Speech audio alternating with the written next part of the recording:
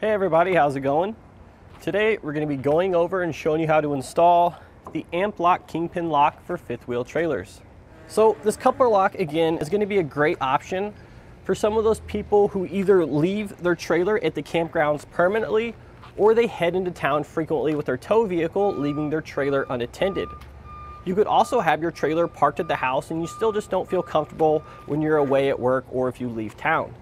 This coupler lock here is going to keep your trailer nice and secure. You don't have to have any worry about someone taking off with it. So this is what our trailer coupler lock looks like installed. As you can see here, it's very beefy, heavy duty design. It's actually made out of cast iron, so you know it's going to be super durable as well. Everything has a nice powder coated finish, sort of this gray hammered finish, so it's going to do a great job of protecting the lock from rust and corrosion, being that it is again installed on the outside here of our trailer, subjected to the elements. So if you haven't heard of AMPLock before, they make some phenomenal products. In fact, their coupler locks are widely regarded as some of the best locking options on the market. And that's because they're pretty much bulletproof. There's pretty much no way that you're going to be able to get this coupler lock off the trailer without your key. You can't pry it off, you can't cut it off, you can't freeze it off, and you won't be able to pick the lock core due to the tumbler design. So granted, we don't want to damage the trailer, so we're not going to be doing any extreme measures, but just again to show you guys how bulletproof this lock is, we've got a fairly large pry bar here, and if we sneak it below the skid plate here and above the trailer lock and we really pry on that thing, you can see it is not going anywhere. In fact, I would probably break this pry bar before the lock broke. So our pry bar didn't work. Let's go ahead and try a hammer now.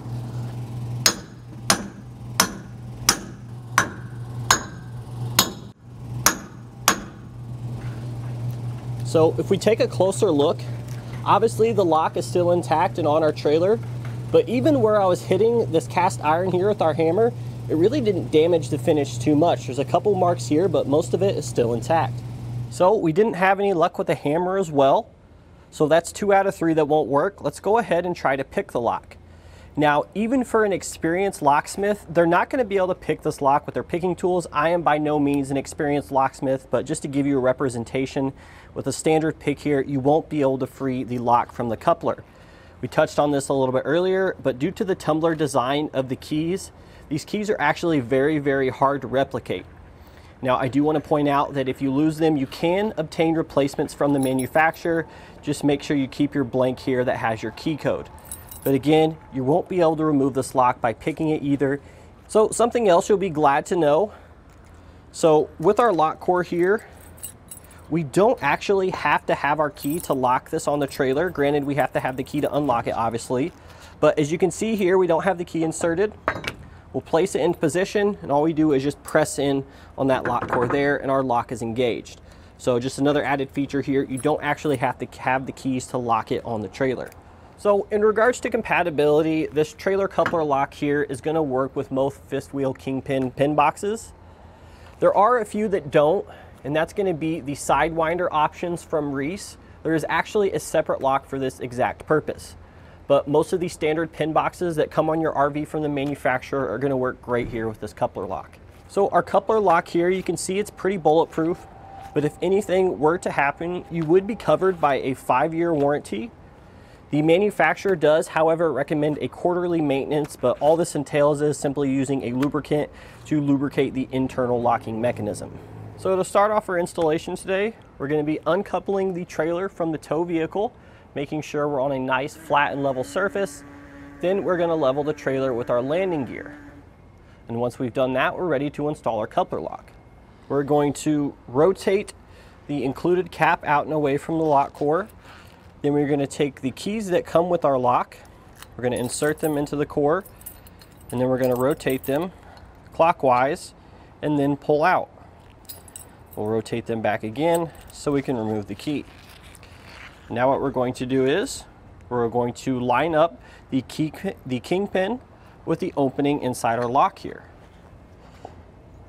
And then we're going to push all the way up until it's flat against the bottom flange on the hitch. Now what we can do is simply push in the lock core. Now we're going to rotate the cap down to lock it in place.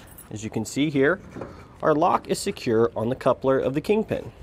Now we'll take our keys here, we'll put them in the vehicle or a safe place to where we don't lose them.